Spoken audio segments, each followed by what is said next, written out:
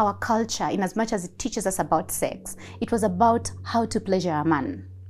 It never taught us how to find pleasure within yourself so you can be able to pleasure somebody. Okay. It never taught us, or it doesn't have enough conversation about how to pleasure a woman. Good. You know, so we were socialized in the performance of, not in the feeling of. Oh.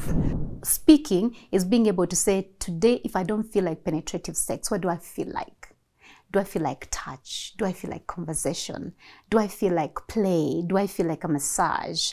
Do I feel like a good meal with my partner? Do I feel so many things that bring us pleasure as opposed to just penetration? But if we don't accept these things, if we don't value these other things, then we're always going to constantly say, I'm not having sex. Yes. There's no sex in this relationship. Even when we are taught how to bring a man to orgasming, because then you're told if you really feel like he's going too long, you can actually shorten the period. If he comes too fast, you can elongate the period. Wait, what? True? Yes. If your man is a 1 minute, you can make it longer? Yes. And if he's a 1 hour, you can make it 5 Shorter, minutes? yes.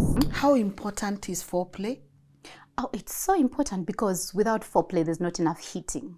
Heat creates blood flow. Blood flow allows the erogenous zones to engorge, to swell, you know, to be up for it and also sustain an orgasm longer. Just one thing that women need to know, just because a man is erect doesn't mean he's ready. Wait, what? Really? Erect in layman's language is if he's hard. Doesn't mean he's ready. What does that mean?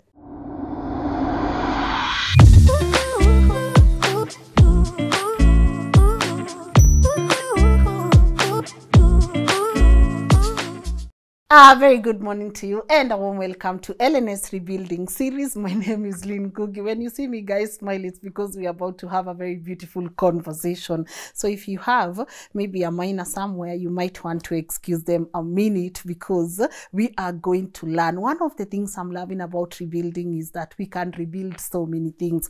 We are rebuilding our emotions, we are rebuilding our fancies, our finances, and today we are going to be rebuilding our sex life because I just had an off conversation with the guest, and she even said, like, what's sex? What's intimacy? You know, how come there are people who say that there are certain kind of women who know how to have sex? We don't know how to have sex. What can we learn? Matters, orgasms, fantasies, desires. I am so hyped for this conversation because I'm not gonna lie. Who doesn't want to make love and make like magical love? Halafu tu kuna wale wengine like maliza tu. Lynn, behave. And then there are just those who have never even experienced, you know, the joy that comes with this beautiful intimacy. And guys, I would not have thought of someone amazing to have this conversation than my guest today. Many of you might have maybe seen her on a couple of interviews, but I said for the higher percentage of women and also men that we have on the platform, why not learn and rebuild our sex life together? I'm about to let her introduce herself, but before that, so you know, a girl has to pay a couple of bills here. I want to say thank you so much to our amazing partners at Maridadi Motors for coming through. Now you know Maridadi, so go import yourself a car from those incredible guys. Invest in their circle, join their driving school, take your car for cleaning, hapo sparkling, and also just tell them, Lina amewatuma, please nipatieni discount kidogo. There is nothing wrong with kujiongelelea. And of course, to say thank you also to our partners at Kings Developers Limited. I'm loving that you guys are inquiring about the apartments, the homes. They have great amenities and very flexible payment plans. So walk to their offices at Prism Towers and tell them, show us the kind of apartments that you guys have, affordable, medium range, and also upper end. And I say there is no pressure. Msijifinye pia sana, but it's always good to manifest and also start, you know, just start imagining yourself living in a home of your dream. There's no, by the way, there's no wrong in that. And of course, the amazing team here that gets to put this work together, Scholar, Muga, Dama, Edwin, thank you guys. And of course, the entire management at LNN for making sure that we get to bring you conversations that impact your life, one story at a time. And now, without further ado, please allow me to let my guest today introduce herself. Hi, how are you? Fantastic. You How look are you? amazing. Oh, I'm flattered. Thank you. You know, You two look amazing. Oh. I'm delighted to meet you in person. yeah, thank you so much. Yeah, Thank you for honoring this invite.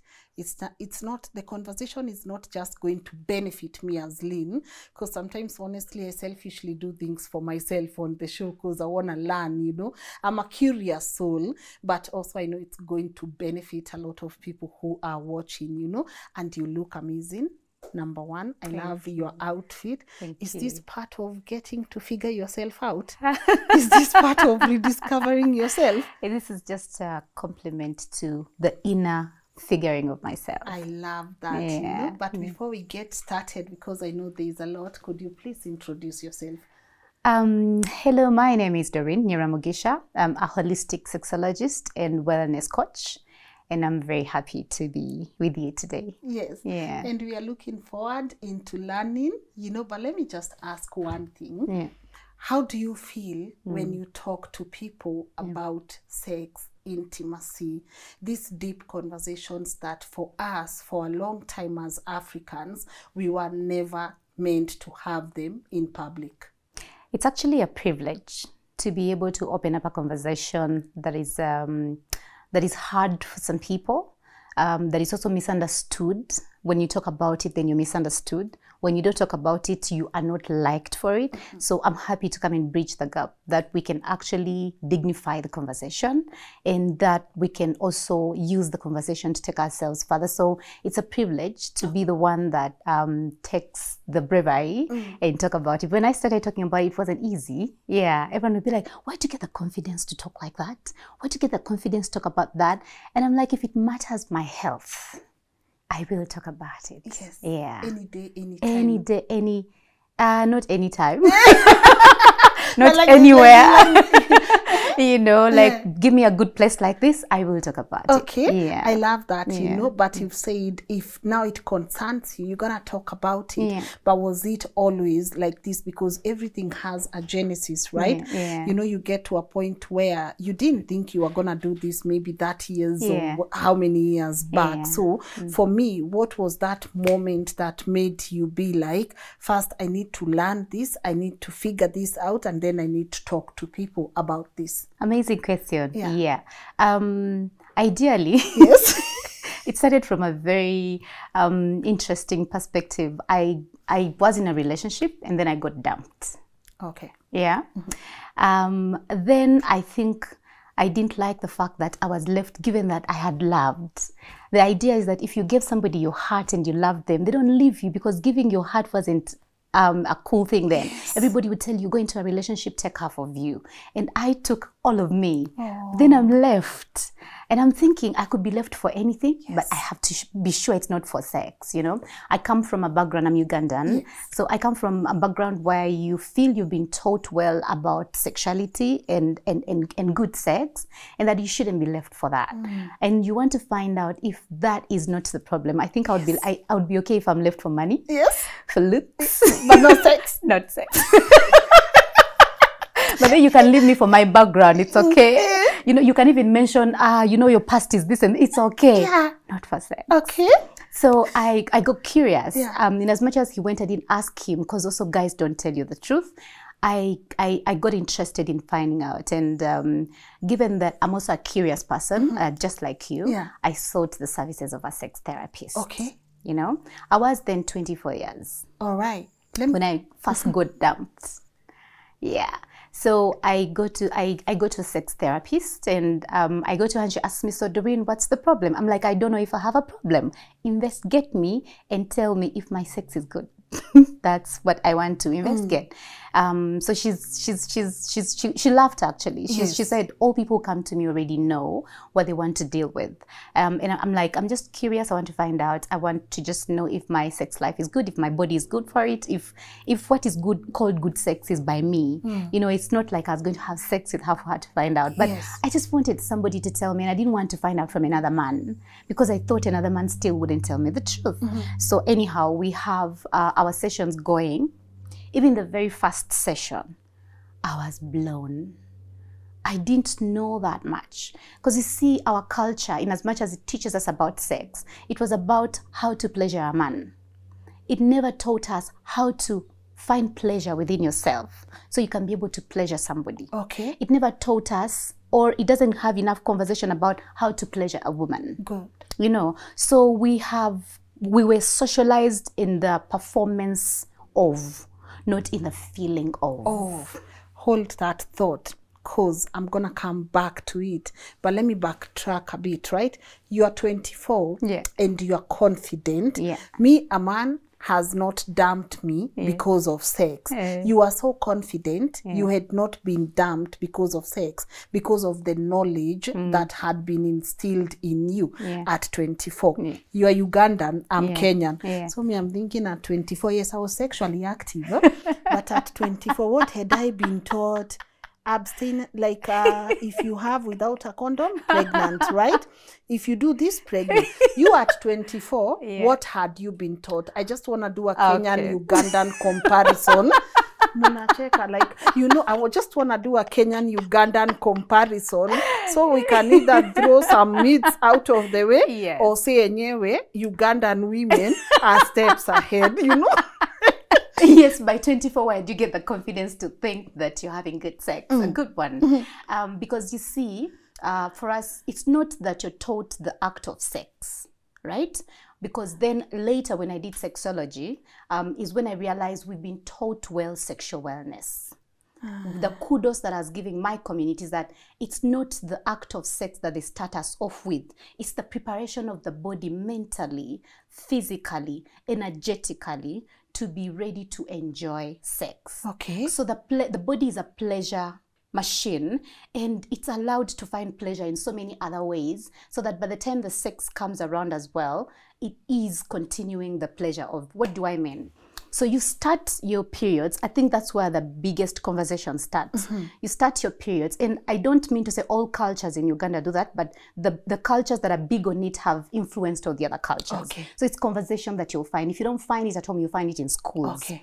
If you don't find it in schools, you'll find it in the small communities that you go into. So even the cultures that are not heavy with it have a glimpse of it, right? So you know that when your periods come, you need to tell somebody. So there's freedom to go and tell somebody. And then when you tell somebody, they receive you with compassion and empathy, and it's like they're receiving you into womanhood, and they make womanhood sound so beautiful. Okay. You know? Yes. So you're not just told you have a period, you're also told now you're a woman. Okay. There is being a womanhood is this and this. So womanhood is now you're going to have to learn about your vagina.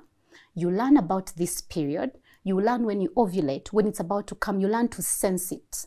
You learn to tell what it says about your body. Your period will tell you how you eat. And if you're eating well, your period will tell how you think and how you feel, and if there's anything that is stressing you based on how it comes. Yes. Meaning now there's a woman who's willing to listen to you about your period story. Oh, mommy, when I was at school, it hurt me, then I had a backache. She would tell you now there's a herb for that. Right? Wow. Then when you come back, she tells you, so how do your periods keep coming? You tell her, I feel nauseous, and then, it comes for 2 days, they note. A period is supposed to last these days. Then if you're nauseous, we could be having a hormonal imbalance. They fix that with a herb, with food. Then they also tell you some foods to avoid. So you see they're teaching you how to eat based on how your period comes and what hurts your period. So you start being your own ally. You develop self-agency, which is what is lost in majority of the women that I find now. Yes. They do not know how to think for themselves, feel for themselves, and think of solutions quickly for themselves. And execute for themselves. They quickly think somebody else needs to fix them. So then they don't know how to listen to the wisdom of their bodies. Yes. That conversation now gives you the wisdom of your body. You're able to tell sensations. You're able to connect with them and decode them. Okay. Right? Good. So then there's that bit. Yes. And then you're told having a vagina and having these parts of the vagina makes you a divine being. Because you see now, you need to protect and preserve and nurture this part, because at some point you're going to create from this part. You're going to co-create with God.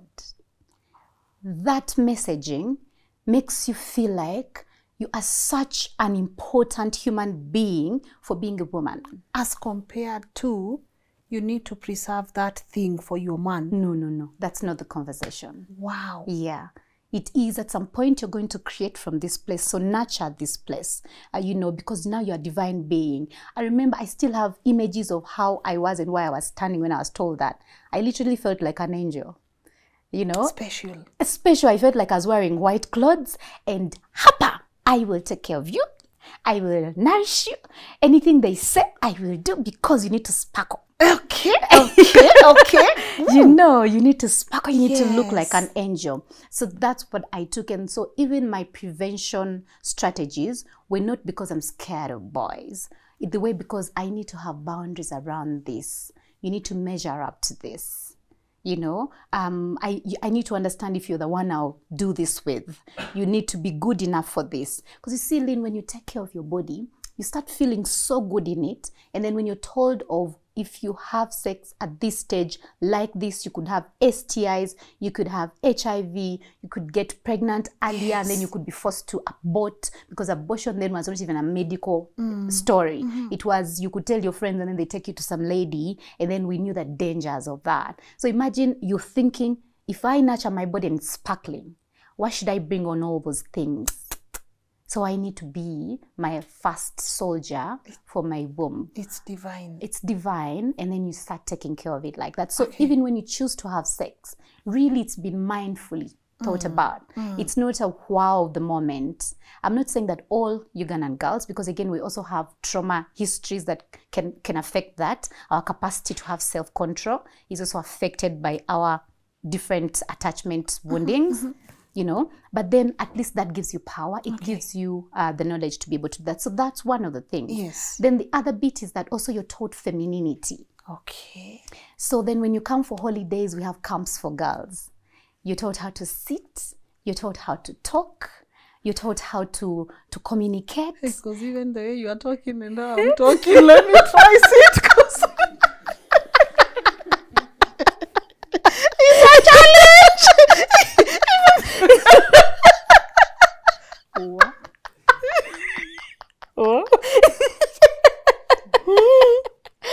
You know, so it starts early, and then you know, you're taught how to have a certain kind of like poise and grace. You know, so you have certain practices, you have certain exercises, you have certain things you do together as girls that actually bring that out naturally. What are some of the exercises? It's, we learn how to do breath work earlier. Breath work. What's that? Breath work, like breathing. Being able, yes, because for you to breathe, you need to straighten your spine. Yes. You know? Then we are taught how to sit. You cannot just sit and you're like this. I don't know, the pressure is too much. You know, you can't put your legs apart like that. You cannot just be talking and you're like this. Like, yeah. You know, some of those things, like you cannot, because then you're told, and then they're using certain practices, like your aunties don't tell you this is going to make you a good communicator or this. No. It is, they would tell you, if you sit like this, food is going to choke you and it's going to go one side. So you see, they're using certain tactics to actually make you straighten up, you know. They tell you if you're sitting, sit straight. If you're drinking water, if you're eating, if you're talking, your voice is going to be more audible if you're straight. So if you want to be hard, you need to be able to straighten up. Yes. But if you talk like this, somebody is going to disrespect you. Yeah. So you don't look down when you're talking. Look straight. You understand? And you don't even have to look straight, just straighten your spine, you know, and become, so those small conversations eventually make you feel like, you know, you love your body, you love to dance. And then the dances, we feel like all these, the traditional dances generally were geared towards making a woman flexible. Yes, you guys like dance. You know the dancing, and then the, you know, the whole hip movement thing, and then the leg work. You know, it just makes you sort of like flexible. Yes. Not.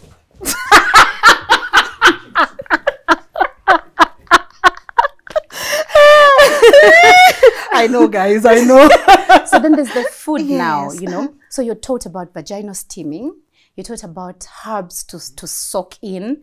You're taught about how to nourish you. You see how you guys love makeup? I find people here love makeup. The way you love makeup is the way we love Down there. Down there is the way we love taking care of our vaginas. I would rather do a steaming for my vagina than spend time on my face. Period. You know, Me, I'm doing both. which is nice now. No, but I'm just like, so they teach you now Yeah, so how they- to to the like, herbs. yes, how to nourish your vagina. So which herbs make your vagina smell good? Which herbs remove bad odor? You know, which herbs to use after your menses? What to not do before your menses? You know, which herbs to drink and which herbs to soak in? Wow. Which ones to steam with? You know, all this because you want to feel good. Because also, when there's feeling, you appreciate it. When I steam my vagina or sit in herbs for my vagina, my pelvic floor is lighter. You know, so I move about better. I don't have infections Yes. that make me feel tight. You know, have you ever had an infection? No. And how it was, thank God you've never. You know, an infection makes you feel like you're too heavy around here and that your whole area is on fire. Yes. And you don't like yourself. Somehow women attach their sense of worth to also how they feel Down there. you know, with their vaginas. Yes. So if I feel like she's clean, she smells good, there's nothing, no irritation or nothing, there's a way I have a lightedness, Yeah. you know? And so when we go to feel that, you understand, I can sense an infection is coming by. I can sense my mens is about to come and they're not coming easy this time. I can sense I'm having constipation before my menses. I could take a herb to just remove all that. So we are taught herbs. You just be like, sort of like, I find the herbal language is more familiarized with the Ugandan woman. Yes. That we are our first point of consideration. If I have something, I'll first take a herb, go to the doctor. So you guys are not like pills, buy these, get this Panadol, I don't know, all these things. You are not about that. I'll first take care of myself the first 3 days. Then if I notice symptoms are persisting, that's when I'll go to the doctor. Wow. Over-the-counter culture is not something that we do a lot. I find that people here, even when they have a flu, they go to the hospital. Thank God for COVID. COVID taught people how to now take back that that power. Yeah. Realign themselves with herbs and you know, food and nature. That was not here. Now just imagine all those healing benefits from nature, people not enjoying them, and only medication is good. But usually there's that element of urgency. I need to be able to be the one to tell the doctor I feel like this, not the doctor to investigate it. Okay. You know, so those things, when you bring them together, now when you start tapping into your erotic desires, into your intimacy, when you find a partner, you're easy to have. It's easy for you to relate. It's easy for you to have to have desires. Yes. It's easy for you to have a good libido. It's easy for you to not feel like you've been overworked. It's easy for you to enjoy, to own that pleasure, to take in pleasure. Then you can give as much pleasure. Okay. Then you're not a hard person to turn on. You're not a hard person to deal with. All right. So at that age, this is how you look like as a woman. You already know. They are telling you, these are my, I wanted to say titties, like, these are my breasts, these are my hips, this is my vagina. But you're going to come into contact with a man, right? So are they teaching you about the men now? Because see, we are going to come into contact. So are they teaching you about the men's side and how to stimulate yourself or stimulate? Or are the men also getting those lessons somewhere else? So the men are also getting their lessons on how to please a woman, but it's a progressive conversation. Yes. When you're younger, they don't tell you now when you have a man or when a penis is going to come inside you. Yes. No. That's what I meant to ask, but I went around. I got you. Yeah, thank I will say all those things. You know, and no, it's not like they say that. But what happens mostly is preparing you. The other important aspect I found is that also they prepare you to own your emotions, to understand that you're going to feel a certain way. So you don't have to feel guilty for feeling like that, but that now you have power over those emotions. You can control them, but they're there. You don't deny the fact that they're there. So as the years go by, about 17, 18, the conversation starts.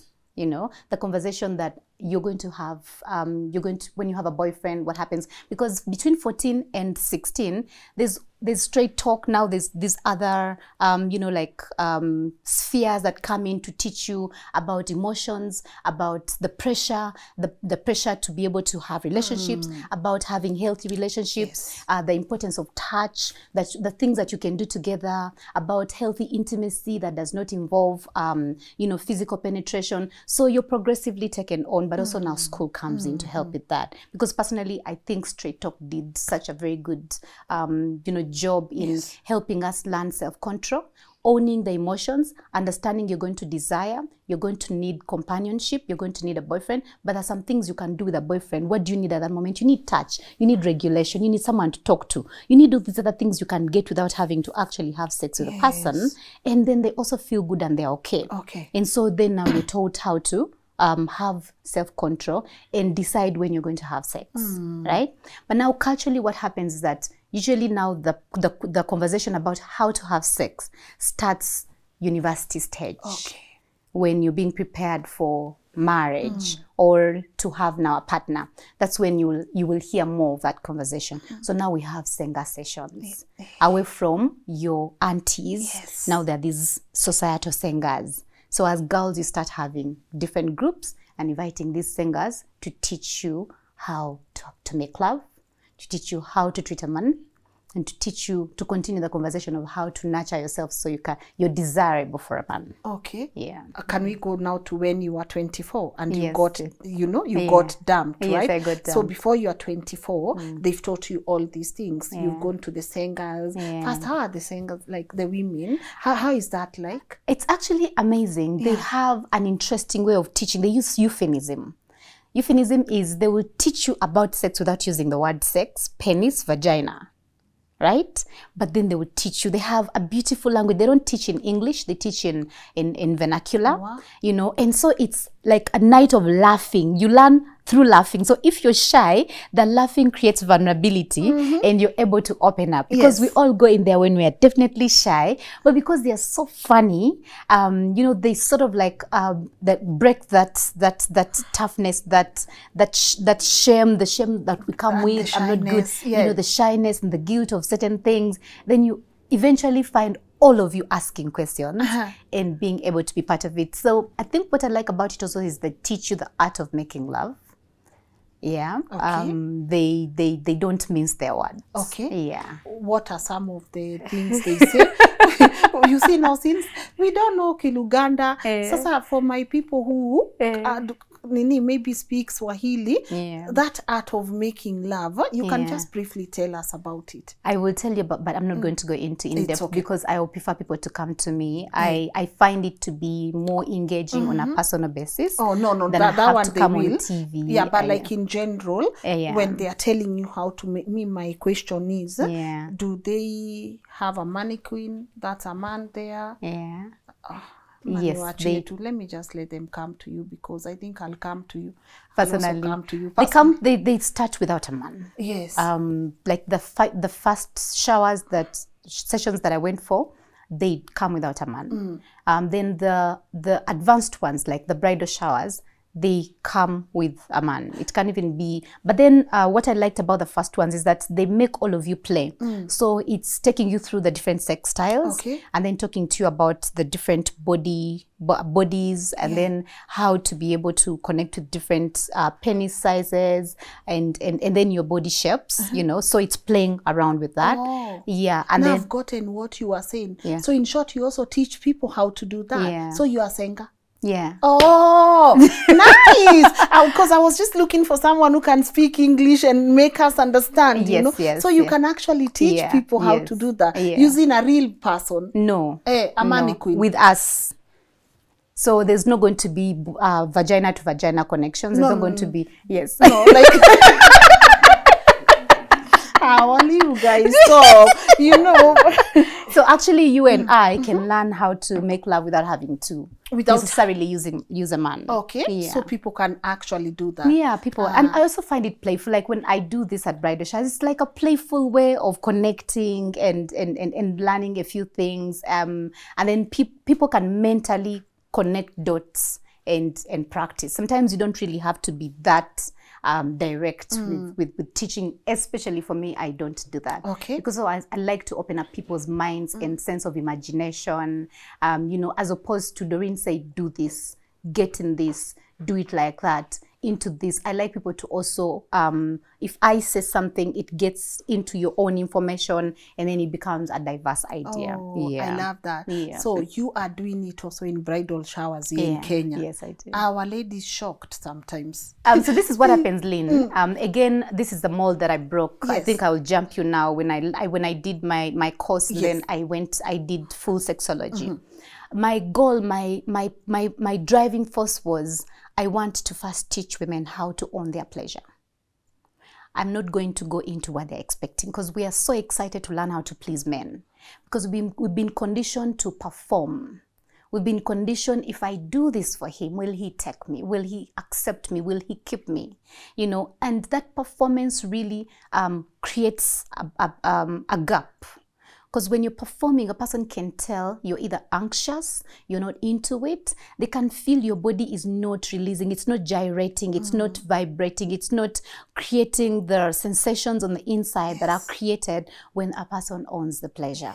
So from my experience after therapy, I got to realize this gap, that we have a pleasure gap where women fawn. I call it fawning, like we instantly want to please, to go away from the fear of being abandoned. And I felt that messaging wasn't helping us. It was helping the men. It was sort of like patriarchal, you know, reasoning. And I am for men feeling pleasure, but I think you can't give what you can't feel. If I don't know how to feel, I don't know what I'm giving. So I could be thinking I'm giving the best, but how do I know the best when I've never felt the best? Oh. You know, so my goal was to change that conditioning, to be able to teach women how to experience pleasure. Okay. Then they can be able to give pleasure, you know. Yeah, so we are taught, and it's good, at least we are taught now how to please the man. Even when we are being taught, because these are the things, when you ask me, I can say some of them. Yes. If you're taught, when you're being taught about sex, what I liked and also what I studied and found is that you're taught about your pleasure body. And you're taught the different areas where you can orgasm from, so you can choose. That you don't necessarily have to orgasm from penetration.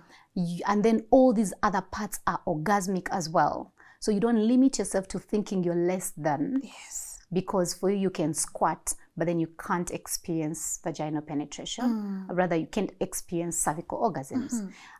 You know, so the beauty about it is that you're taught, in as much as there's a highlight on squatting, there's a highlight on cervical orgasms, but also there's a highlight on the other parts of the body, a woman's body, that are erotic, and that they are part of the sexual experience curve, and that they bring pleasure. So if something brings you pleasure, it needs to be owned, not reduced to, you know, if I didn't have a cervical orgasm, I don't think I'm a good woman. Yet, actually, the nipples were pleasurable, in that if you spent some more time with the nipples, you could say that was your pleasurable evening. Right? Period. Yes. Own your pleasure. Yes. So if he's waiting for me to squat, yet I felt much better with my nipple stimulation. He will wait forever. Hiyo ni yake. Yes. Hii ni yangu. Yes, ladies. Yes. You know, yes. So I'm owning it. I don't want to be asked, babe, I want you to make it wet, make it rain. What if I want a cervical orgasm? I rained already. You know, let me own my pleasure. Yeah. Then you own what you enjoy from me. Hunt for your pleasure. Let me hunt for mine. You know, and I think that's what I didn't find here. Yes. That was the gap that I also didn't find here. I find it's much easier with Ugandan women. First me, I come first. You know, a Ugandan woman will have to be able, because even when we are taught how to bring a man to orgasming, because then you're taught if you really feel like he's going too long, you can actually shorten the period. If he comes too fast, you can elongate the period. Wait, what? True? Yes. If your man is a 1 minute, you can make it longer. Yes. And if he's a 1 hour, you can make it 5 minutes. Yes.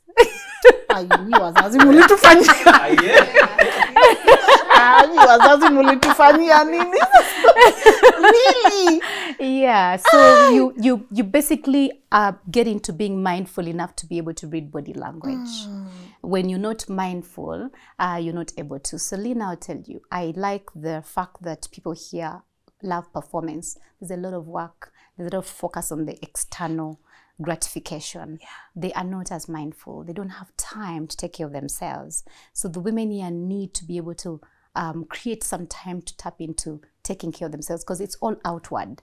They will treasure makeup more than they will treasure taking a smoothie, right? Yes. They will want to look the part but not feel the part. Oh, period.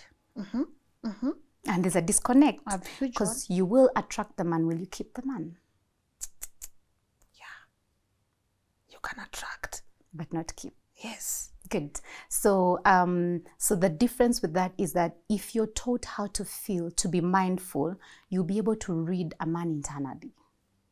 And then you'll be able to guide and choose, because your vagina is an emotional space. You feel from there, and you can be able to, your sensations are able to communicate to you how to be able to read. So in that, you can actually guide, you know, because also men know that if she moves, she's guiding. You're the one who's guiding. I'm ready for this. Don't go here yet. I still need you around my nipples. Don't leave the clitoris yet. Don't go here yet. As opposed to him going where he wants without consent or without considering. Because if both bodies are numb, they're not communicating. Do you feel like men though consult? Do you feel like men even take time, or they just go as long as... Based on the complaints I've gotten here, no, men here don't.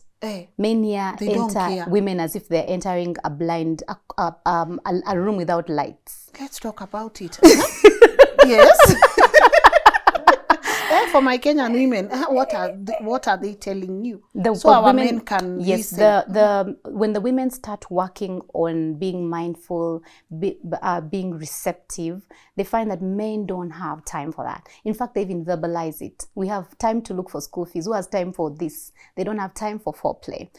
So they don't have time to be able to engage a woman's full erotic body. Yes. They only go to one part, penetrative sex. They miss out on the other elements of pleasure, or they don't take as much time there. So again, there's too much speed. You know, you can even tell when a man who is, even when you're dating them, you can just tell a man who is too fast. Yes.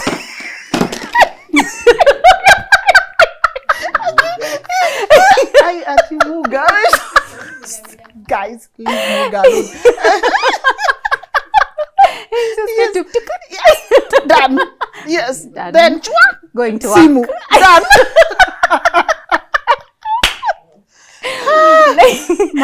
Like intimacy doesn't matter. Yeah. You know. So there's a lot of people. There's a lot of dissatisfaction. Yes.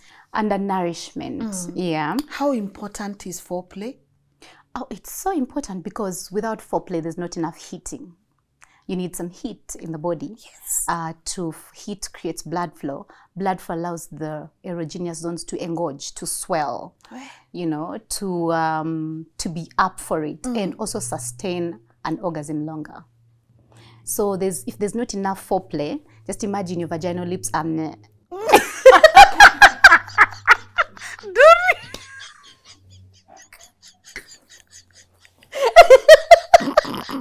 I'm not recovering from...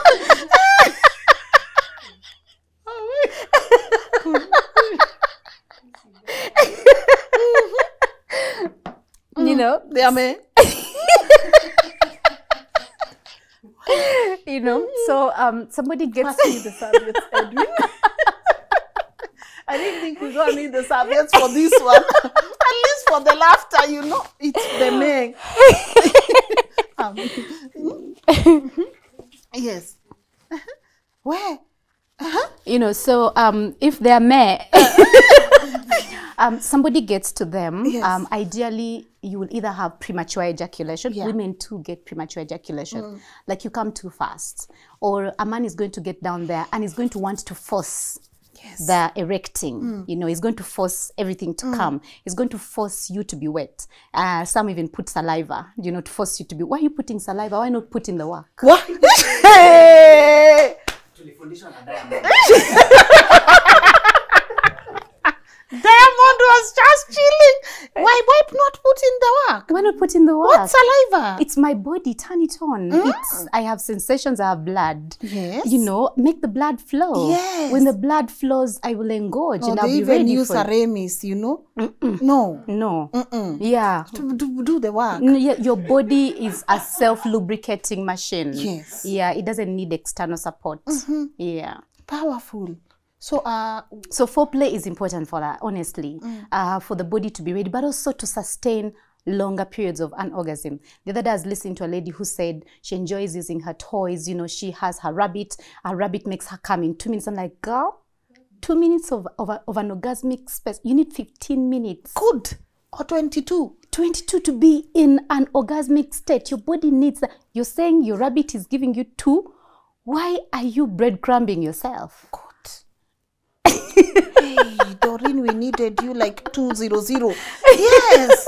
You know, so without foreplay, because again, also when people are masturbating or using, going into pornography, they're not really preparing their bodies mentally, physically. So it's a quick kind of like situation, like you're saving somebody from drowning, or instead you are, you know, drowning them further. Yeah. That's very powerful. Yeah. So this age when you are 24, of course you fell in the hands of another amazing person, right? Yeah. And now you are aware as a woman. Yeah. So, but me, the point I wanted to connect is if they spent all that time teaching you about sex and how to do it and everything, when you are 24 and you visit a sex therapist, what are some of the things that could have really helped you had they also taught you earlier? If they had taught me earlier, I think what the sex therapist did for me was help me discover my pleasure points further, and then using a language I can understand. Because in vernacular, there are no questions. With a sex therapist, I can ask why. Why do I need to squat? I am at an age where I have too many whys. You know, anything which does not answer my whys is not for me. So there's no space for whys. That's what it is. So with a sex therapist, you're able to discover your individuality. With the messaging in society, it's as if we are all supposed to squat. Yes. We are all supposed to have multiple orgasms. We are all supposed to have nipple orgasms. Scream. Or we are all supposed to moan a certain way. We are all supposed to say certain things. You see, it's generalized information. Yes. With sex therapy, you're taught to discover your individuality, to discover your sex personality. And that does really empower you, because then you call in what you need. You're able to actualize your desires. You're able to know what your fantasies are, and you have a language for them. Yes. Then you learn boundaries. Because also what I didn't learn from my lessons was having sexual boundaries. And it was big for me, because then from 24, I learned how to set boundaries. It became a major for me. Relationship boundaries, in everything I have boundaries, because I learned how to set boundaries with my sex. Because I'm taught this is your body. You determine how you want to feel. So you verbalize what you want. If you don't say what you want, nobody's going to figure you out. Nobody has come down on this earth with a Dawryn manual on what pleases Dawryn. Dawryn is going to have to tell somebody what pleases her. So that means Dawryn is going to also do some self-investigation of what really feels good. Some of the messaging we have is that our own bodies are taboo to us. You're taught about the nose, but you can't touch your clitoris. What's the difference? Isn't that part of your body? It is. But a divine one. You grow up knowing, I cannot look at that part. I will not touch that part. So how will you know how it feels like? Let's talk about squatting, you know, and other things. Because first and foremost, does sex differ from a man and a woman? In terms of? Enjoyment. I'm still talking about the orgasm gap that is actually creating a disparity in how much women enjoy orgasms and how much men still are beating us. In orgasms? Hey, they are enjoying their orgasms. We have too many psychological blocks to reach there. Talk to me about that though. Yeah. Because isn't this where faking an orgasm comes in? Like women will be acting like they had an orgasm, but they did. When I was researching and like on this conversation, I found out that there's actually a bigger percentage of women who fake an orgasm, and it has everything to do with the mind, right? If I enter that zone, you can maybe touch briefly. How is my mind and my body supposed to be? Okay, now that you go there. Although this is deep, again, I'll encourage people to come for my events, to come to join programs and debunk some things. And some of these things are ingrained in our bodies because mentally what we believe, the body keeps the score bad. Yeah.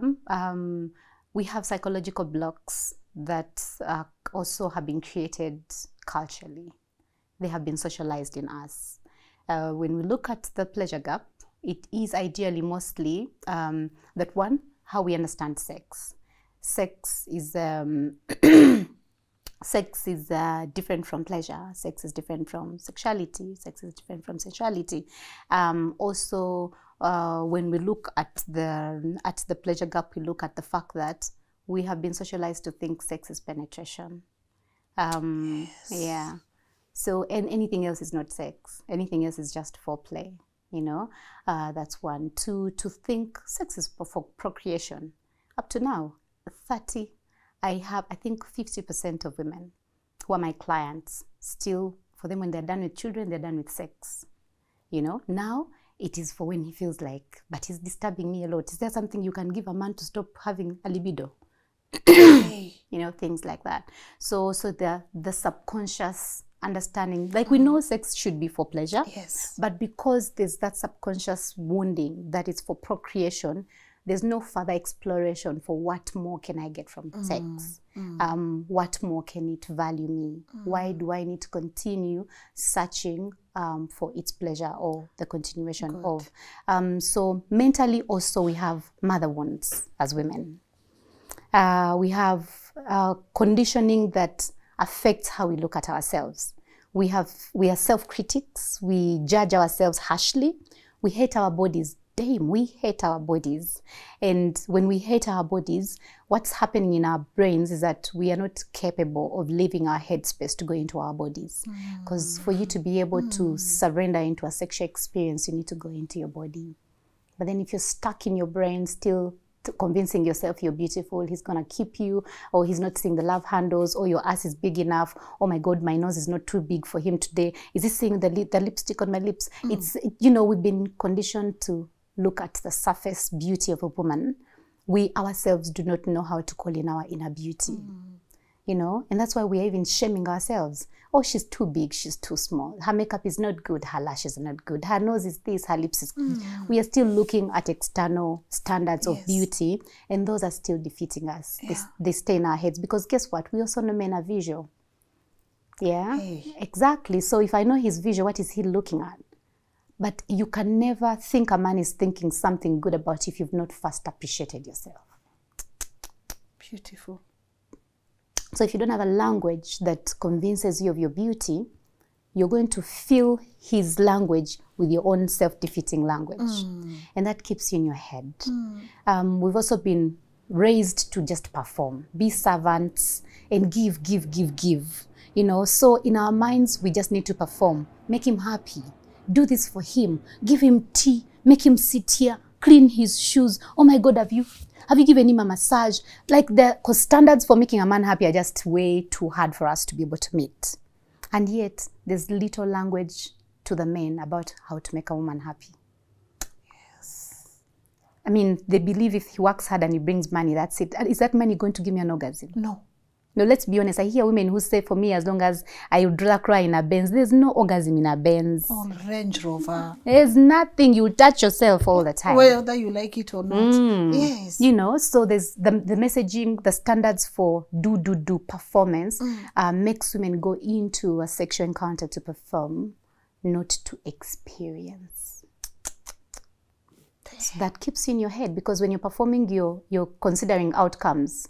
You know, you're managing outcomes, you're controlling them. You're thinking, I start now, I finish now. I will go into this position, I go into this. You're not fluid. Get lost.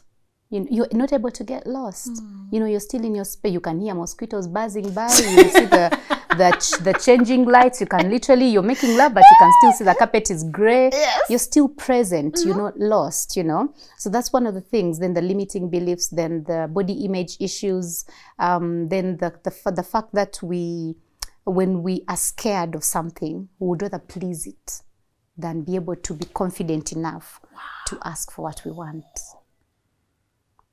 That's so powerful. Yeah, when women we are scared of something, our nervous system goes into pleasing rather than asking. Yes, rather than asking. So we fear. People tremble when they need to say, "I need this. I want this." That sounds so easy. Tell a man what you need sounds easy, but it's not. People freeze. They can't simply. That's why we have the language of, "But he needs to figure out what I want."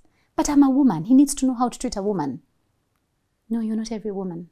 And even when you're every woman, you have different cycles. You have different phases. Your life changes. There's a moment when you want a different kind of sex. There's a moment when you want a different kind of style. There's a moment when you'd want it somewhere else.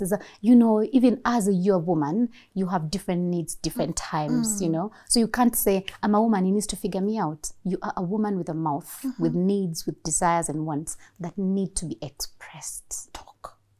You need to talk, but we get frozen. The pleasing creates freeze on the inside, so we're not able to speak. Yes. Instead, we will just be there. Take me. Do what you want to me. Ukimaliza, just cover me.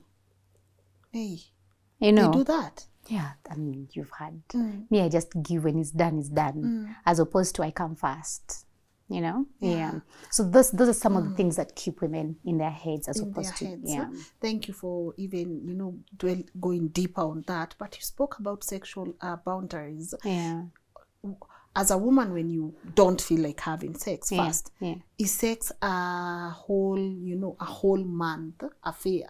Are there days you will feel like, as a woman, I want sex, I don't want sex, and then what happens when you don't want it, but he wants it? Can you explore, you see, Dawryn, can you explore other ways of pleasing each other? Or if I don't want, let's just pick it up tomorrow. That's why I love the pleasure movement. On Wellness Together, my company is called Wellness Together. Yes. Wellness Together, we're about pleasure. When we've learned a lot about pleasure, we'll realize sex is not the only pleasurable thing we can have together. Okay. Physical sex especially. So yes, you're talking about days when you want, how many days do you want and all that. I think how many days, how many times the conversation two people need to have with each other. How many days and how my body feels. Women, I always say women have a duality all the time. I want, I don't want. You need to be able to understand that. I may want, I may not want. If men don't understand that bit, they will be lost. So there's that duality, but also there's cycles. You have a cycle and your libido elevates along that cycle differently, right? So speaking is being able to say, today, if I don't feel like penetrative sex, what do I feel like? Do I feel like touch? Do I feel like conversation? Do I feel like play? Do I feel like a massage? Do I feel like a good meal with my partner? Do I feel so many things that bring us pleasure as opposed to just penetration? But if we don't accept these things, if we don't value these other things, then we're always going to constantly say, I'm not having sex. Yes. There's no sex in this relationship. Many times, Lynn, when people are yearning for sex, there's a deeper yearning other than penetrative sex. So because through sex they've been able to get some of these things, they don't realize sometimes you want sex because you want to feel validated. Through sex he's going to tell you all these things about you. Sometimes you want sex because you're yearning to feel important, or you're yearning for recognition. So if you tell him you're the king, you are the best, he's probably yearning for recognition through sex. I can give that recognition away from sex. Yeah, that's deep. I can get validation away from sex. Yes. Is that now where we draw the line between sex and intimacy? Yes. Because I feel like many people feel like as long as he may penetrate. That is it. We have intimacy and we have sex and we have sensuality and we have pleasure. That's where we draw the line. Yeah. So if a woman is to draw boundaries around her sex, it's for her to feel and understand, if I may have penetrative sex but I don't feel like it, what do I feel like?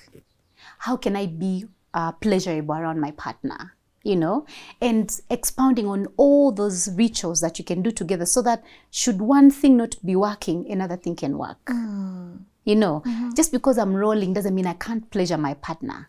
But I may not have the energy for it, maybe. Or maybe I'm cramping. Or maybe that's when I'll call for nurturance. Maybe that's when now I will ask. I will appreciate it if you soothe me, if you give me massage. If when I'm rolling, because I have terrible menses, you run a bath for me. Yeah. You know, you ask as opposed to, but I'm rolling, I'm in pain. And you're not even able to sit in pain with somebody else. Where? People run bath water, run baths and just candles and touch and massage. Yeah. That's also intimacy. That's also intimacy. Yeah. Let's talk about the rolling period, because I feel like it's very important, because we are all going to roll one way or another. So if you're sleeping in bed and maybe you are rolling, and then now your partner sleeps, that's now the time he sleeps. That like different direction, you know, like there's no touch. What does that do to someone? You're rolling, your new menses. And then your partner is distant. Yes. So how do you feel when you're in your menses is the question. Have you discussed how you want to be nurtured or nourished when you're in your menses? Because chances are you're in your menses and you're horny. Very. But you've given the body language of, this is a sacred thing. I don't like you in this space. Yes. We have period shaming that makes us have this language of, when I'm rolling, keep away. Don't come near me. So he's read that signal, yet internally you're horny. You're giving mixed signals. Yeah. You need to also say, by the way, I know I used to tell you that when I'm rolling, I need space. Lately, I don't need space. Kuja. Shika, come, touch my tears. I need you. In fact, I need you more right now. You know, you're allowed to change your mind. Yeah. Okay. When is a woman more sexually active? I had a conversation earlier on, as I was telling you, with Jacob, and he said women need to observe the sexual power fades at some point, you know. Is there such a thing? Yes, ideally it's around ovulation, when a woman is ovulating. Like age. Yes, the 40s. That's when it's the best. That's when sex is the best, in the 40s. Can we all get to our 40s? We want to get there quick. But it's not ideally the 40s. Yes. It's what happens to a woman by the time she's 40. Because some women don't become that woman at 40. Because I am getting women at 40 with a lot of hormonal imbalances. Their libido went out of the window at 35.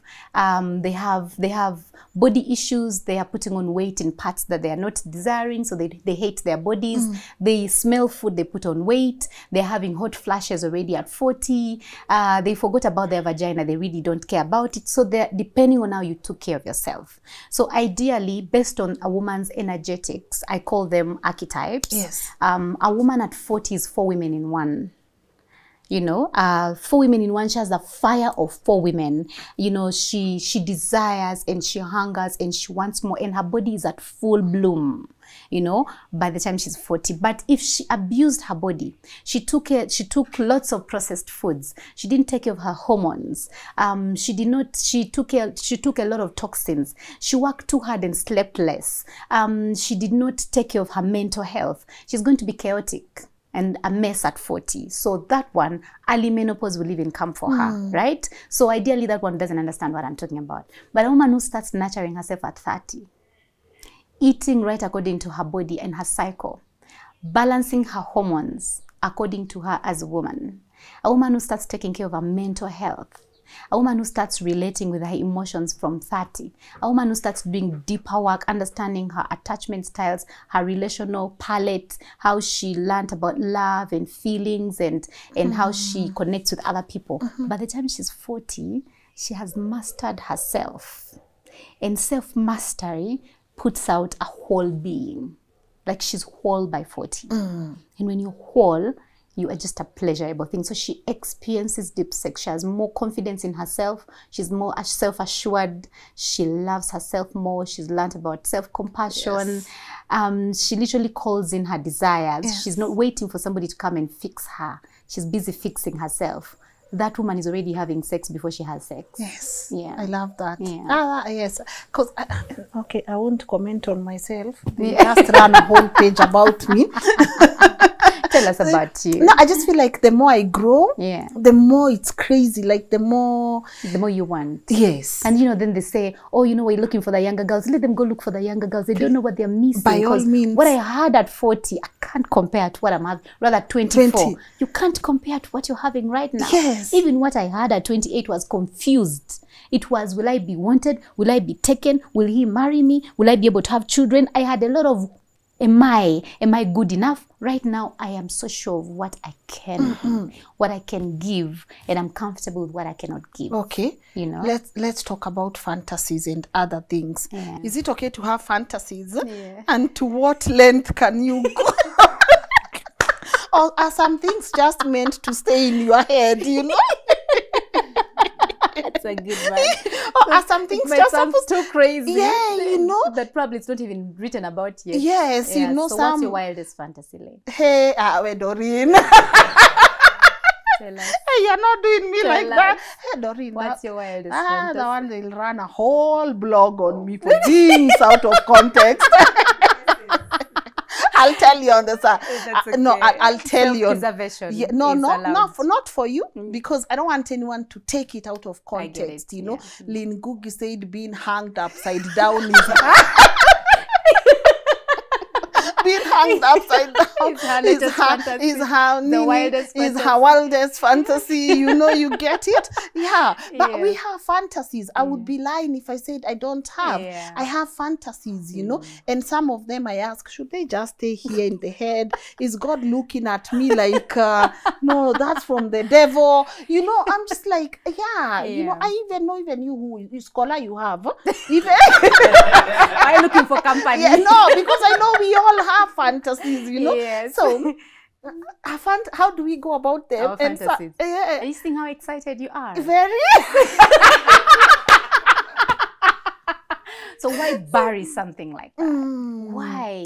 Do you know you would be numb? You would, at 40, you're the one who's going to be walking around with an angry vagina. Hey. If you bury your fantasy. Yes, angry vagina is you're mad at people who didn't cause you that pain. You are screaming at people who are not failing to listen to you. Yani, you want to be hard, but you are just forcing, you're putting it out there. You're screaming in traffic and all those things. We can't bury them. At the very least, we need to give them expression. Wow. I want to believe that when I'm in an intimate relationship, that is my vulnerable space to be able to explore and express myself. And it does not mean you're supposed to be the vessel for all my fantasies, but at least I want you to be the one who mentally can hear me. We start from there. Yeah. So there's nothing wrong with having urges and fantasies. You've been the vessel of my fantasies. So does that mean your fantasies can include someone apart from your person? Now it's consent, because your fantasies, what I'm trying to say is that I could say, I want you to whack me, I want you to spank me, and I want you to burn me. What if it's not something that comes easy with me? What if I have trauma about being banged or being whacked, that I cannot watch somebody go through pain? What if it terrorizes me as opposed to bringing me pleasure? So it brings you pleasure, but it doesn't bring me pleasure. So you can't ask me to be the one to do that. Oh, I could tell you, I need to heal my pain around that before I can be able to, because for me it feels like I am hurting you, I'm not giving you pleasure. For people who are in a relationship and there's this whole thing of unfaithfulness, me, I'm loyal to my partner. Of course I can have fantasies, but stay outside there, right? For people who are in a relationship, or people who treasure what they have going on, but your fantasy involves another person or what your partner cannot do, right? How do you handle that? Again, depending on the relationship you're in. So you're in a monogamous relationship, exclusive relationship. It means anything to do with your physical intimacy is with me. So if we have agreed like that, unless you're in an open relationship, so there are types of relationships. Oh, yes. So I may discuss that. I fantasize a threesome. I just feel like I want to explore that. So I can discuss that with you. But based on our relationship status, it may not be explorable. Yes. But what I like is that you can talk about it. So there are some fantasies that might be limiting, which is why, Lynn, in as much as some of them come later, but these fantasies are beautiful things to explore before we get married, to talk about, to really understand, does my personality, is my sex personality hinged on me having a threesome? Because having sex with one person is not enough for me. I want to explore my mind around having two people at the same time. Two people, stimulate my body. So before I say yes to somebody, am I saying yes to having sex with one person? Or am I saying yes that we can explore our different fantasies, given the way we have learnt them? Because that's a very important question. You may have fantasies that require other people to come and perform them. Some of the fantasies you may have, your partner may not be capable of doing. He may not know how to pin you up. He may not know how to you may learn with each other, but he may actually not know. And it might take him time to explore getting there. And in the meantime, you're probably losing your patience. So I think exploring fantasies and urges requires first communication, and then accepting what you're going to try out, the communication and the idea that you want to listen. Then exploring what you want to try out, right together, and then being open to each other's boundaries and consent. Just because you want it doesn't mean I'll do it. You may want anal sex and I don't want anal sex. You may want pleasure, rather pain and pleasure, and I don't want pain. But I'm open to trying, maybe a little bit of pain, maybe start slowly, maybe pinch me a bit, maybe nibble at me a bit. It could be maybe pull my one strand, not 20 strands at the same time. Don't pull my hair, No, you could start. I will want to explore it, but you have to start slowly and be patient. And build on it. And build on it. And allow me to reach somewhere and say, actually, it's starting to feel good. That's powerful. Now, let me ask you, touch, because women, we have different things going on, We are well endowed. We have this, we have that, we have this. But men have one, or they have many. What do you mean? Like, for example, things to touch.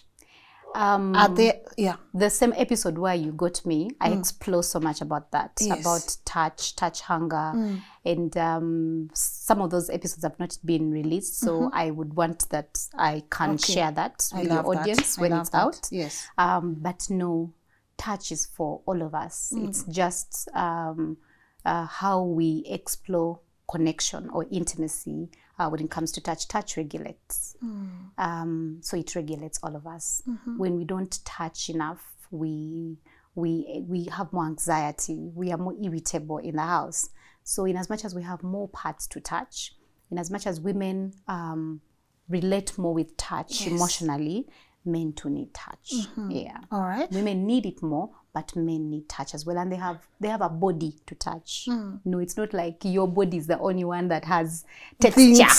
Valleys and shores and lakes and those valleys are for the pleasure of his eye.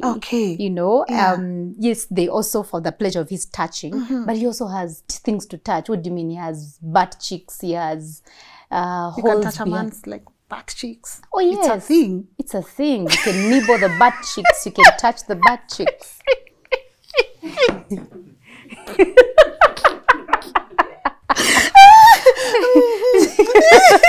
Yes. You fondle them like you were touching unga ya chapati. Like lie there, let me. Not just.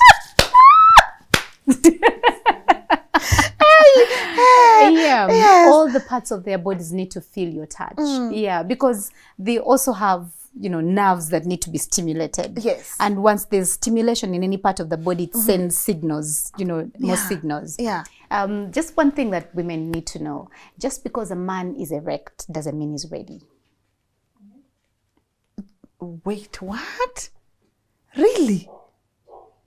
Erect in layman's language is if he's hard. Doesn't mean he's ready. What does that mean? Please communicate. So, if a man does not get touch, he doesn't have enough blood flow to the penis that allows him, one, to have a proper erection for you, or to even sustain a longer orgasm inside you. So, a poor starting game is how it ends poorly, right? So, because women are focused on being touched, Yes. They forget that the man also needs to be touched.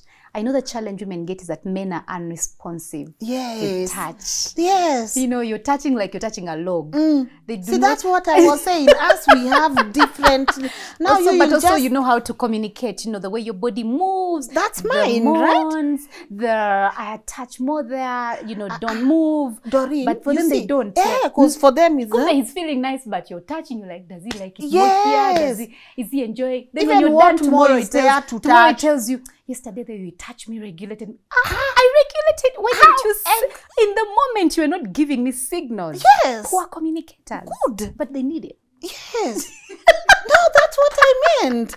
You know, because you'll be like, and then later on someone will say, man, that was amazing. You're like, what do you mean? Why did you not say it?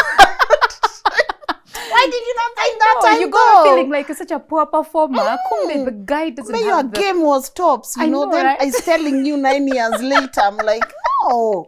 Unfair, poor communication. Poor communication. Communicate, talk. Yeah. Say that's nice.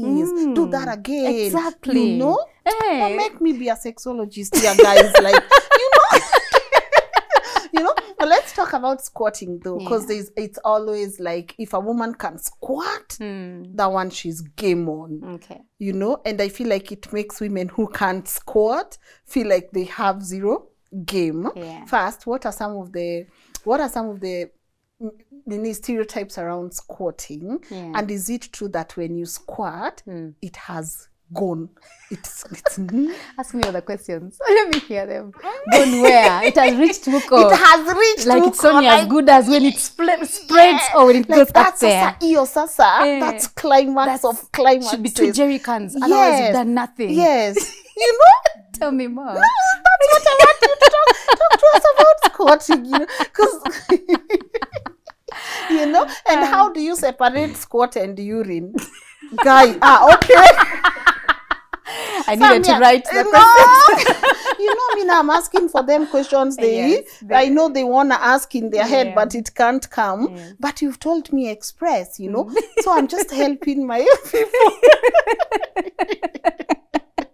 Yes. Yeah, I get those conversations, those questions as well in the bridal shower. In fact, they don't want to talk about anything else. Squatting. You know, then they have booklets and all that. Yes. I won't deny the squatting orgasm feels pleasurable and amazing. My first time experiencing it personally, I remember squatting and feeling like I'm a full woman. Yes. Like that's what I remember the statement, I'm a full woman. Redemption. But thinking now, I must have felt like that because I had been conditioned to believe that's what brings pleasure. That's what makes a woman look like. You know, that's what makes, you know, you be considered a full woman, you know? And so that's you know, because the language you attach to how you feel is important. It shapes, you know, what else you're going to ask for. So if I say, this makes me feel like a full woman, that's where I've attached my sense of importance sexually. Right? Good. So to just put it out there, and I try, but even as I've tried, Lynn, people are not going to listen. But let me try one more time. Yes. There are different ways of experiencing pleasure. You own them. Your brain will play tricks on you. It will tell you, because Dawryn said squatting is pleasurable. If I don't get it, I'm not having sex, and you're going to be messed. So you're going to, when I say own your pleasure, you need to learn to feel. Yeah. You really need to learn to feel and explore. One of the things that I got from my therapy that I explored even as I did sexology in the classes is learning to feel. And you learn to feel by first owning your sensual sovereignty. You have to first fall in love with your body. Yes. Take care of your body. Feel, journal how you feel when you're eating, how you feel when you are inhaling the essential oils from that candle, how you feel when you touch your boobs, how you feel when you feel your ears, when you're oiling your body, you start journaling, because we're never taught to feel. Feeling is not something we know how to do. That's why we also don't know how to sit with intimacy. When we don't know how to feel love, it's just an outside thing, but we don't know how to feel it. Yes. You know, we grew up in survival states, and in fear. We know how to feel fear more than we know how to feel love. So learning to feel is such a very important aspect. So learning to feel is getting to touch yourself so that you can explore, what does that make me feel like, right? Because now people who masturbate are mastering how they feel when they touch their clitoris by themselves without the pressure of be like this. Because you see, when somebody else is coming to make you feel, there's also the anxiety of, am I good enough? Am I? But now when you're touching yourself, there's no expectations, there's no other one observing. So you're able to really feel the depth of something. And I'm not encouraging that people should have sex by themselves, but really masturbation teaches you to feel your body. Through that, you're able to feel really what's pleasurable. And you call out. Because when you can feel this feels good, if I touch my nipples and they feel good, I know when he touches me to feel better.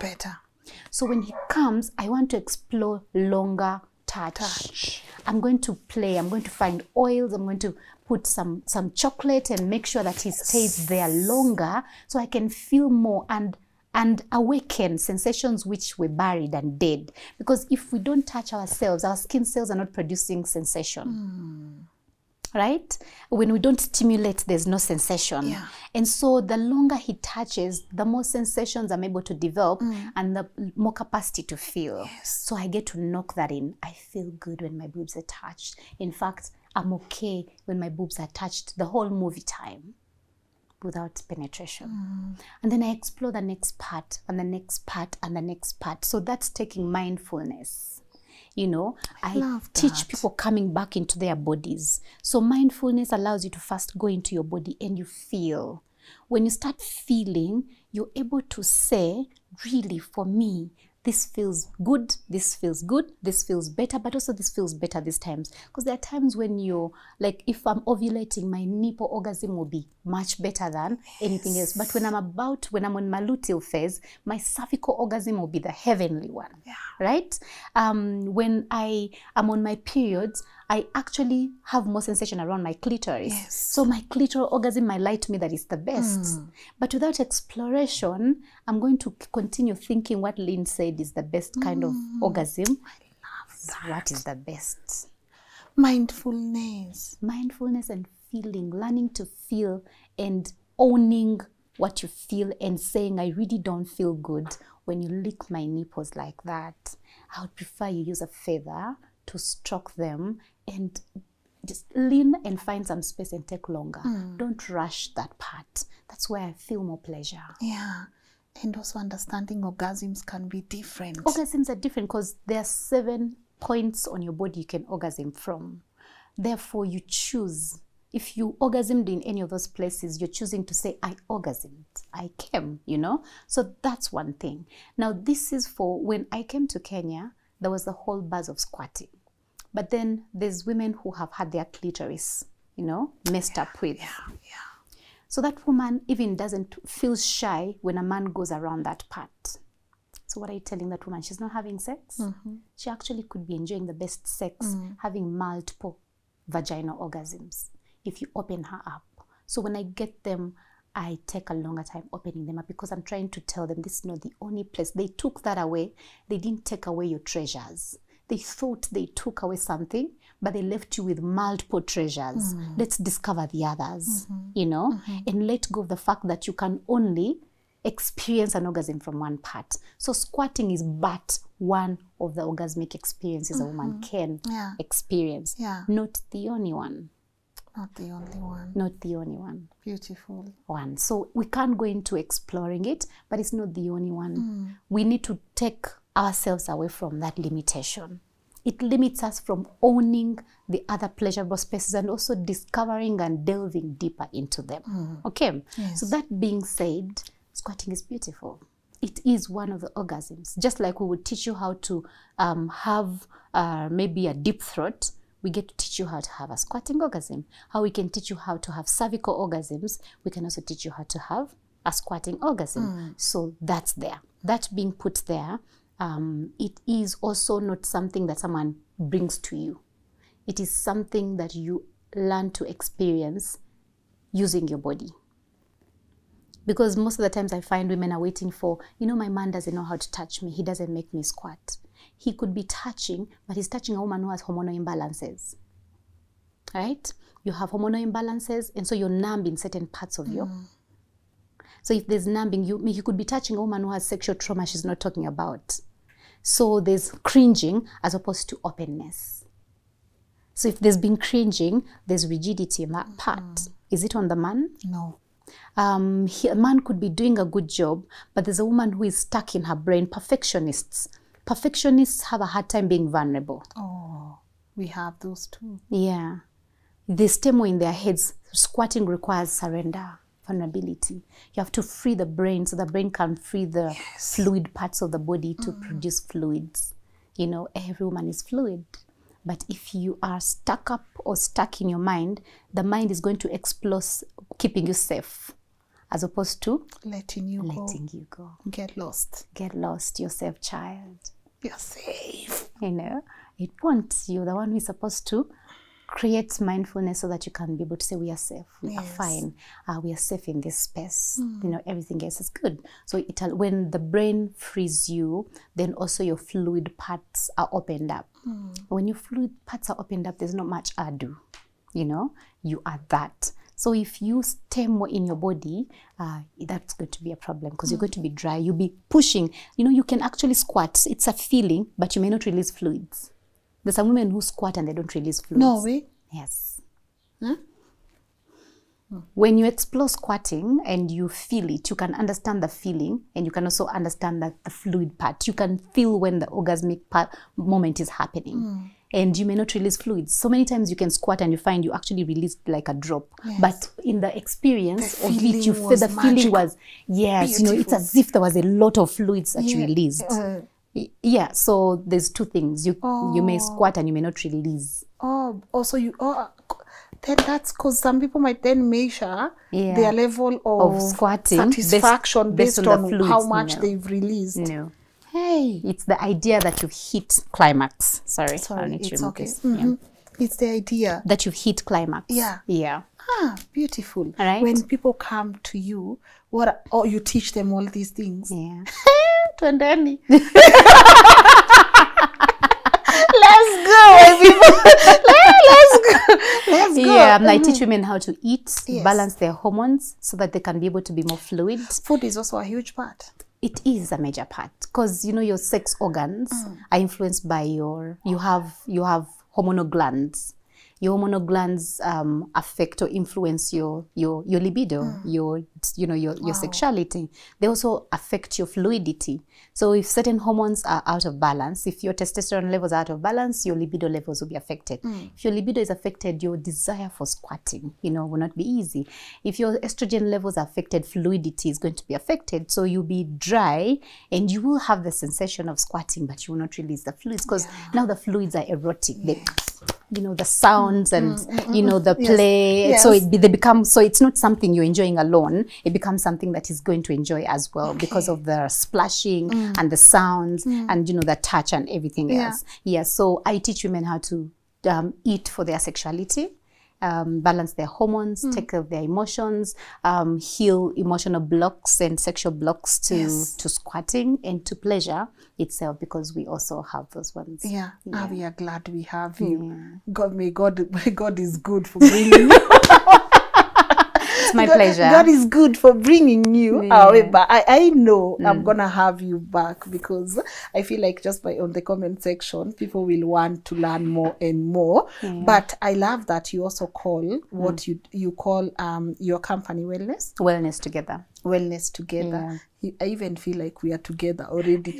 I feel very we do this together. I feel like very motivated to learn, explore. In the beginning, when I started, there was a lot for women to learn. It was overwhelming.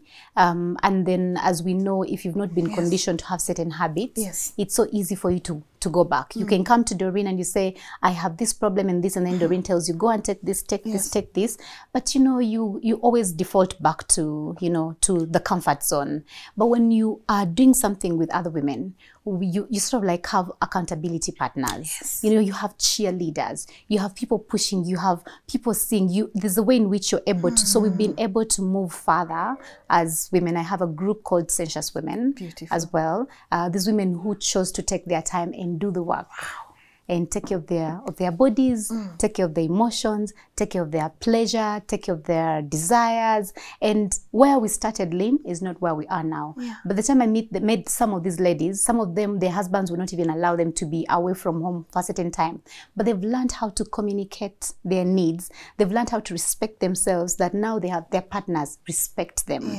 You know, they've learned how to allow that I don't know this and I'm taking care of myself. And then when they took care of themselves, their husbands saw results and they're okay with where they have to go and all that. You know, I have seen women take sexual wellness and have sexual habits that they didn't have. So being able to work as a community is beautiful for women because we get to share our stories, which are not out there, which are also not taken care of. Beautiful. God, I can't wait to have you back. But before I let you go though, and also probably if there are any contact details you can share with us, is there anything we've left out right now that you think we should?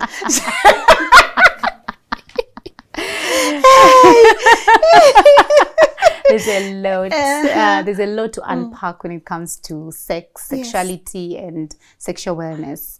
I feel like this is just a starter conversation. This is just a starter conversation. You've tried to really dig deep into me. I've done the basics. Yeah, you've done. No, you've also tried. Because most interviews, I like to stay at the surface, but you're very probing. You guys see how hard I go for you. Look at how hard I go for you. I can't. I'm like, she's good. Tell them I tried. Yeah, you've done a good job. You've probed and you're always able to remember where you started and where you want to go and what the goal of the conversation is. So I believe there's still so much more that we need to learn to bridge the orgasm gap. Both women and men. There's a lot for us to learn about men. There's a lot for men to learn about women. The more we get to learn about each other, the easier life is. We are complicating things. This whole idea of you'll find it better elsewhere. It's not. If you're not better yet, you're still going to be a horrible person to a new person. Powerful. Yeah. Water here, water the grass here. Yes. Please water the grass here. Yeah. But can I just commend you one thing? You're so easy to talk to. Oh, amazing. Like, can you imagine? You're just, I was a bit hesitant at first because I was like, should I ask this? Should I not ask? You know, but you are so easy to talk to, you know. Thank you. And I hope even the people who are watching, when they come to you, please receive them with much love. I will. Because I won't lie, this conversation, maybe from people who have been taught about it since they were younger, looks a bit easy. But to be honest, I would be lying if I say there are women who are watching here and they know everything. Some of them are actually learning things for the very first time. I believe you. I'm also always learning. There's never, every year, there's always something new I'm learning. You know, we can never say we know it all. This life is for living. We can't just, and for living well, we can't just live it. We need to live it well. So even those who think they know, being able to be curious, why they're listening to you, why they watch you, is because they want to learn something else. So I know all of us are always learning. Good. Do you enjoy doing this though? I do. I love it. I used to be a serious person, Lynn. I hope I'm not eating into your time. No, you are not. I come from a background where I used to be a perfectionist. I used to be a leader. I used to be the one that carries the weight of the world on my shoulders, and life was too serious for me. I used to feel like I am too serious. So my friends used to go play and they'd leave me out. You know, they go to the club or they plan pleasurable things and they don't tell me. They only tell me serious things like, let's go read a book, let's go do this and this. And I felt I don't want to live the rest of my life like that. So also I discovered that when I do sexology, it's how I play, because sexology is vulnerability, it's playfulness, it's tapping into that sensuality part of me and using that to express myself. So I find it makes my life easy. And yes, I do enjoy it. Yeah. And you have a beautiful smile also. Oh, thank you. You're just so naturally, you are gorgeous. I love you for out and also here. And I know people pay for these conversations, but you've had them with us free of charge. We just requested and you came and you shared this knowledge with our audience. So I really do appreciate that. In celebration of Women's Day, I wanted to share myself with other women, with you and women. And it's been a pleasure meeting you as well. You're doing an amazing job. Thank you. I always watch and I'm like, oh, Lynn wants to speak with me. I'd love to have coffee with Lynn. So if this feels like coffee, this been more than coffee. Yes, this has been coffee, has been tea, has been, dessert. It's been everything. So I appreciate smoothies. I appreciate the challenge. You've posted the challenge. When I have to admit, I'm one of those people who don't pay much attention to food, honestly. I have to admit, I'm not someone who would be like, let me know. Nah, that's like my weakness. Oh, now that's why I'm going to be friends with you. Me you teach me how to talk, how to look for stories that impact people. You are so natural. You don't even need to look. They'll be coming to you right now. Okay, but you have a way of finding stories that are very impactful. You have a way of using stories to encourage other people, to make other people feel like you're not alone. Thank you. That's the beauty of what you do, and identifying the right one. That's a gift. Yes. Yeah, so you will teach me that. I'll teach you how to take care of your body. I love women who take care of their bodies because we are cyclic women. We have hormones at play, and we don't want to grow old too fast. If I ask you, how do you want to feel or look like when you're 50? If how you want to look like and feel like is not being worked on now, then you'll be self-abandoning yourself. Profound. I appreciate that. Yeah. Thank you so much. You're Where welcome. can people find you? Because now I know Lynn contacts, please, Lynn. We want to go there. Yes, my number is 0719 64 35 22. Yes. They can also check me out on Instagram, Wellness Together. Okay. I spend most of my time on Instagram. I will not say TikTok, blah, blah, blah, blah. Mostly find me on Instagram. Any email maybe for the people? Yes, Wellness Together 28 at gmail.com. Okay, beautiful. Yeah. Guys, let's go. You see, I'm starting by myself. I'll be so happy to have them. Even Scholar is like... So I'm taking the delegation from here. Yes, but we can also start from here. We can also start from here. We can start from here. I said there's no shame to these No, things. there's none. If there was shame, God would not give this to us. It's actually a hidden treasure. It is a hidden treasure. It takes wisdom to find it. And at least now we have the pathfinder. Yes, we have someone who is about to. I'm happy for that. Yeah, but I can't wait, honestly, to also explore this for myself. Truthfully, I can't wait. I can't wait to take you through any area of you. I know you're good in some areas. I'm good in some areas. I'm not good in some areas. I know you're good in some areas. I'm not good in some areas. Yes, exactly. So we share knowledge, so we can be able to build each other, up to something else. I'm happy to receive you. And it's been, I've always wanted to have this conversation, but for some reason I could not find the right person to have this conversation with. So I thank God for bringing you my way. It's been amazing. Guys, I want to know what questions. The people at the back, you were so loud when we started.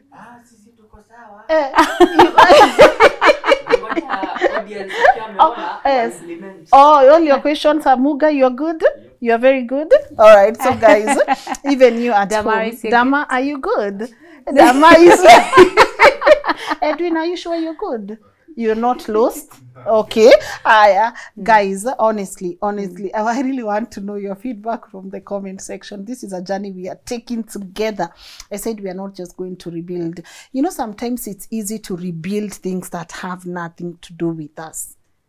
Things that won't take inner work. It's so easy to rebuild that, It's easy to rebuild and say, I want my hair to look a certain way. But when it has something to do with you and you gotta put in inner work, no, I've tried before. That thing is hard. And I want when we are rebuilding in 24, 2024, we rebuild in all sectors. We are rebuilding financially, sexually, emotionally, spiritually. I really want us to do this full circle. So for me, finding someone like Dawryn who was able to just have this conversation with us and make it fun really makes me feel nice. I feel like she has given us a lot of herself, and for me, I honestly can't thank her enough. But I know there are those, you know, extensive questions that you guys have. You want to sign up. She's not asked me to do this. Guys, this is not a paid commercial. Her contact details are on the screen, her email and social media handle. Go find her. I just want this happiness for all of us, especially women. I want this happiness for all of us. So go find her. Her contact details are on the screen. Tumemaliza hii show. I'm going to see you guys tomorrow at 10 a.m. But I can't leave without saying thank you to our amazing partners at Kings Developers Limited for always coming through. Just a reminder, guys, they have very beautiful, beautiful apartments across the nation. And I keep saying, yes, you can get something for 30 million, but you can also get something for as low as 4 million. They have affordable, medium range, upper end. Walk to their offices at Prism Tower, 5th floor, and tell them, Kings, what's up, Lynn Centers, show us what you have, and also talk to them about their flexible payment plan. Pole pole, sawa sawa. Yeah, cheni nikunywe juice, and then of course to say thank you to our amazing people at Maridadi Motors. Shukran for always coming through. And guys, go import yourself a beautiful car. Also very flexible payment plans when it comes to importing your dream car. Save with them in the investment circle. You can check more details on their website. Go get your car cleaned up, your duvets, your carpets at sparkling. And for those who want to enroll their kids or enroll themselves, or even a loved one to a driving school, Maridadi Driving School is right there. Thank you guys for being amazing. I'm gonna see you tomorrow at 10 a.m. Bye.